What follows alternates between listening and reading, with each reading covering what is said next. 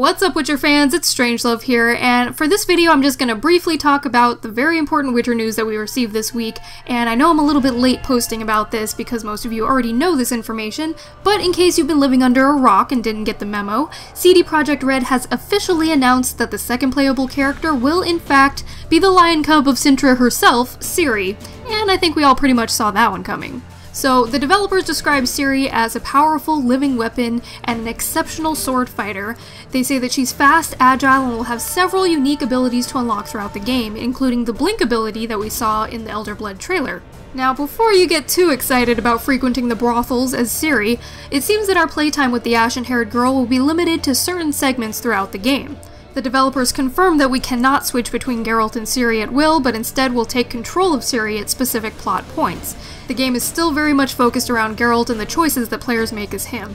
However, the developers felt that being able to play in Ciri's perspective would not only help players bond with her character, but would also make the overall story much more engaging. The Witcher Facebook page also posted a couple gameplay pictures that depict Ciri as a little girl, including one here that has her standing with the remaining Witchers, Geralt, Vesemir, Eskel, and Lambert.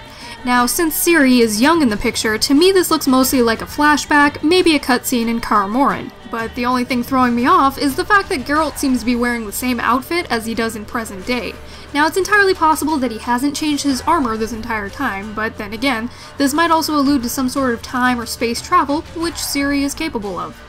So what do you guys make of all this? Are you excited to play as Ciri, and do you think we'll have any other playable characters in The Witcher 3? Leave me a comment down below to keep this conversation going.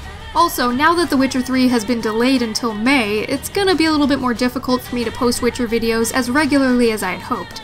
But for now, I still plan on posting news and updates on Witcher-related things over the next few months, so make sure to subscribe to stay up to date on my uploads. Plus, you can find all of my Witcher videos in my playlist that I've linked on the screen, so feel free to go check that out. Alright you guys, if you're excited to play as Ciri, make sure to hit that like button on the way out. Thank you so much for watching, stay strange my loves, and until next time, this is StrangeLuv signing out.